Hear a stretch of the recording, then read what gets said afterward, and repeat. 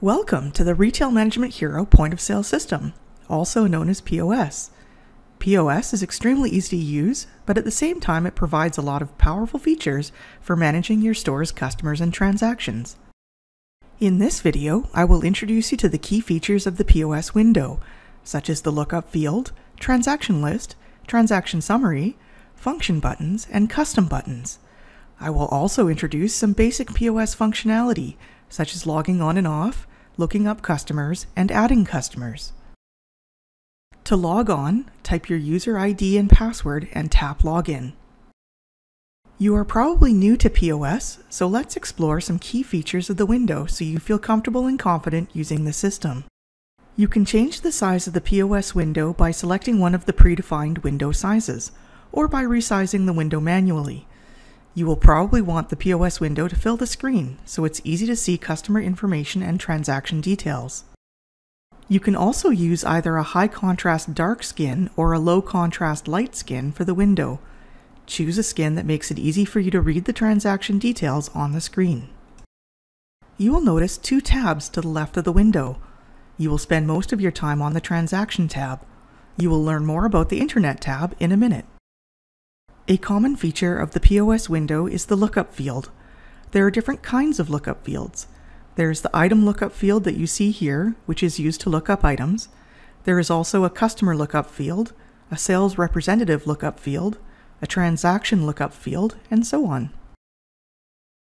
The most important part of the POS window is the transaction list. This is where you can see all of the items in a transaction, and details, such as the item lookup code, name, price, and item quantity. Another important part of the POS window is the transaction summary, below the transaction list. This is where you can easily see the number of items in the transaction, any savings the customer is getting because of sales, discounts, or the store's loyalty program, as well as the item subtotal, taxes, and transaction total. Below the transaction summary is a row of function buttons. You can use these buttons to perform specific tasks in POS, such as looking up items or customers, tendering the sale, applying discounts, and so on. Below the row of function buttons is an optional on-screen keyboard. You will use the on-screen keyboard if your store uses touchscreen monitors in POS lanes instead of regular computer keyboards. You can show and hide the keyboard by tapping the keyboard drop-down menu. To the right of the window, you may see a list of buttons in the Custom Commands pane. Your store has the option to define its own custom buttons to provide shortcuts for common tasks, such as looking up customers or sales representatives, applying dollar or % off discounts, or tendering common cash denominations such as 20s, 50s, or 100s. Now let's look at the Internet tab to the left of the window, which was mentioned earlier. Your store has the option to integrate a website into POS on the Internet tab. We have integrated the Google website in this demo, but your store could integrate its own website or a supplier website to make it easier to look up item pricing and ordering options. Now that you're comfortable with the POS window, let's explore how to look up, edit, and add customers. Some stores require customer lookup for transactions. For example, a store that primarily ships items to customers will require cashiers to look up customers for every transaction.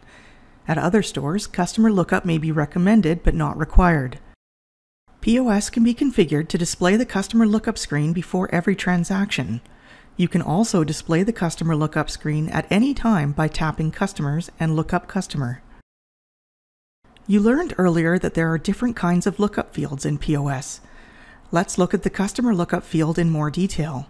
The most common way to look up customers is by entering their first or last name into the lookup field. Let's look up Cam Cardinal by entering his first name, Cam. You can select Cam by tapping his name and then tapping Select.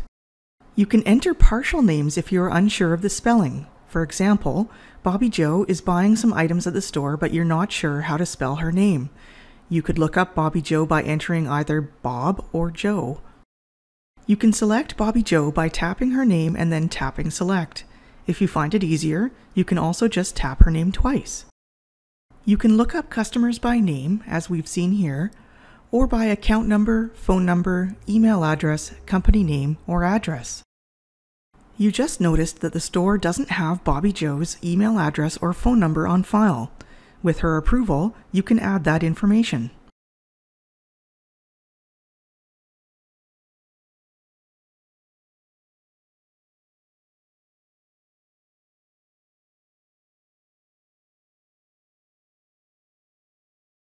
It's also easy to add a new customer.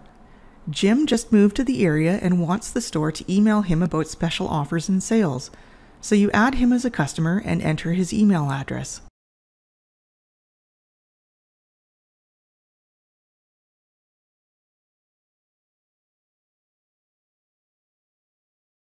And that's it. As you've seen, it's extremely easy to use the POS window and to look up, edit, and add customers.